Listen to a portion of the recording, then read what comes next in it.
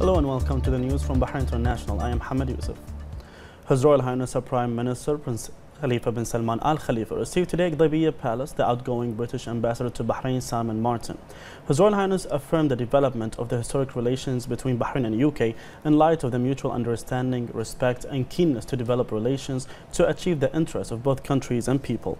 The ambassador expressed thanks and appreciation to His Royal Highness Prime Minister for his interest to develop the bilateral cooperation, and His Royal Highness hailed the role of the UK in supporting efforts to promote security and stability in the world in light of the country's strong and effective position in the international decision-making process. He expressed hope that the upcoming period will witness further efforts to strengthen the bilateral relations, especially in the economic, trade and investment fields.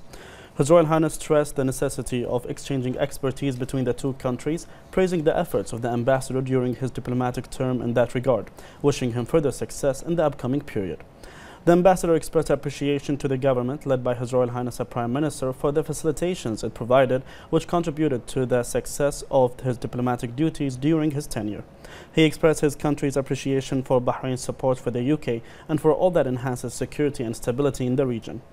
He also expressed pleasure for the time he spent in Bahrain, wishing the kingdom and its people further progress and prosperity.